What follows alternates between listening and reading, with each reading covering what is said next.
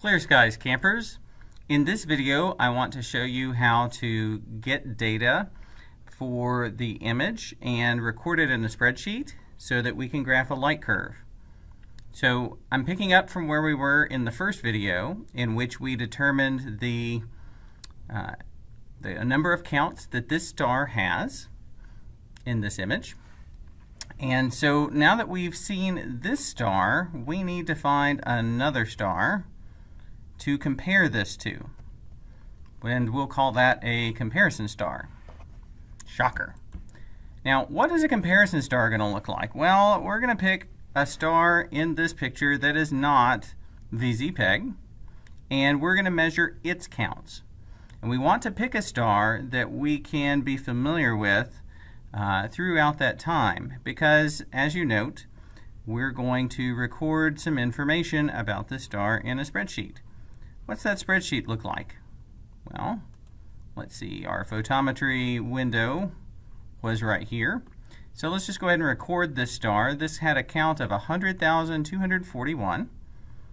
So we're going to open this spreadsheet, and we're going to put that number for variable counts, 100,241, goes right there. We're using, in this case, the V filter. And we want to record the million Julian dates number. Where on earth do you get that? Okay, well, this is why that big, ridiculously long file name comes in very handy. I'm going to bring Makali'i back up, and you'll notice that it's been shortened here in the aperture photometry window. The first part of the file name is VZ-Peg, that's the star. V, the filter. And then you have this big long number, 2458801. D, 73401888790. Okay, this is that million Julian date number. And that D stands for decimal place. So we're going to type in 245,880, 245,880, decimal place. So we hit the period, and we'll bring that back up. 7340188. 7340888. Okay, and we press enter, and you'll notice that it rounds that number.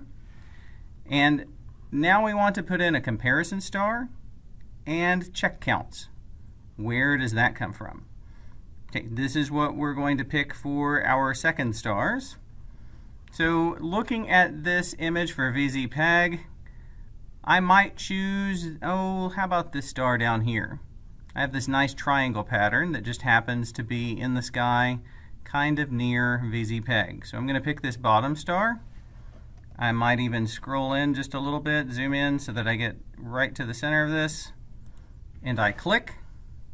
And it measures 309,000, 3 million, 3095901. We're going to type that number in. 3090501. And we press enter. So that is the second star in this image that we have measured. We're calling that one the comparison star. We need one more star. I'm going to pick this one over here. And that one gives me 2959150. 295,905,30, I think is the number. We'll go back. 295,915,0. 295,905,0. And again, it helps to check this a couple times. 2959,150. 2959,150. Fixed. Okay. We're going to ignore this background counts column for now. Don't worry about that. One thing that I should make clear, if this is your central star VZ-Peg, and this is your comparison star, and then this one is your count star, or check counts, then you're going to go in this order on each of the images you're analyzing. VZPeg, comparison, check.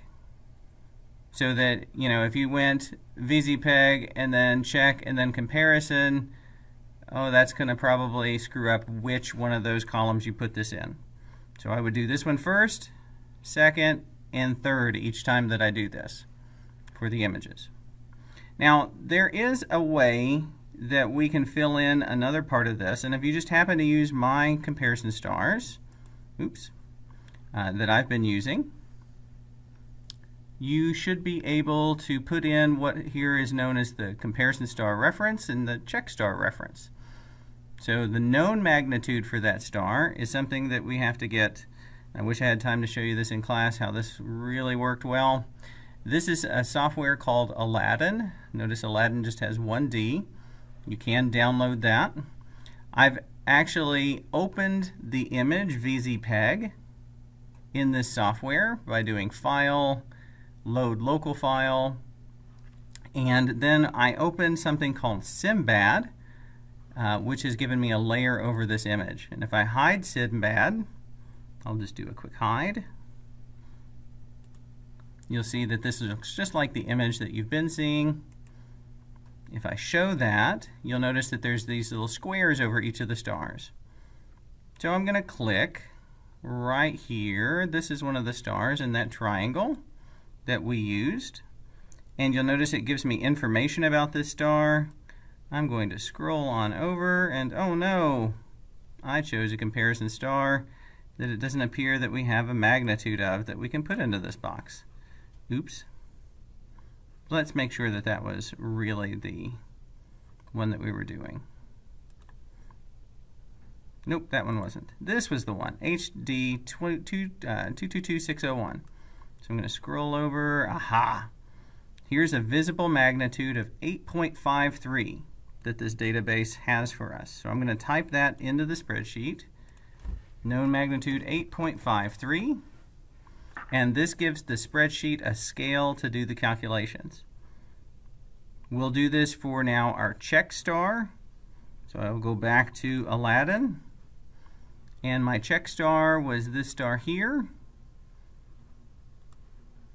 which has the wonderful name HD 222623. And as I scroll over in the visible, I get 8.55 for it as well. So I will put 8.55 in for that.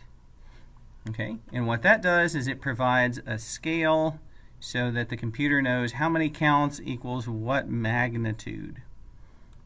And so you see that this is now giving me some absolute magnitude kinds of stuff. And this is actually going to start plotting points on my variable light curve as I scroll over in the spreadsheet. So the mission now is to fill in as many data points, variable star, comparison, and check, for as many of the files as your group can accomplish. Okay, that's it for this video. Thank you.